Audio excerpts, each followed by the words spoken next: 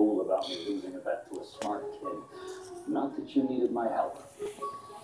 You figured out that Kira was the key on your own. Yeah, but Kira wasn't the key. It was the high five. That must be Artemis. The high five took over the Oasis, and the first thing we did was sign Ogden Morrow to a non-exclusive consultancy. The salary, per his demand, was 25 cents, 1/4. With his guidance, our second move was to ban any loyalty centers from accessing the Oasis. IOI had no choice. They shut them all down. The third thing we did wasn't as popular.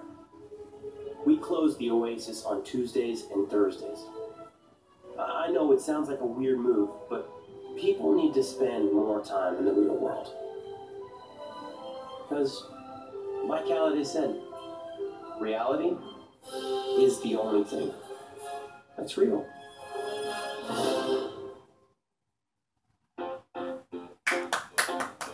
Alright everyone, we just saw Ready Player One. It was an amazing film. I loved it. And also Steven Spielberg, you've done it again, man. So anyway, stay tuned for my review.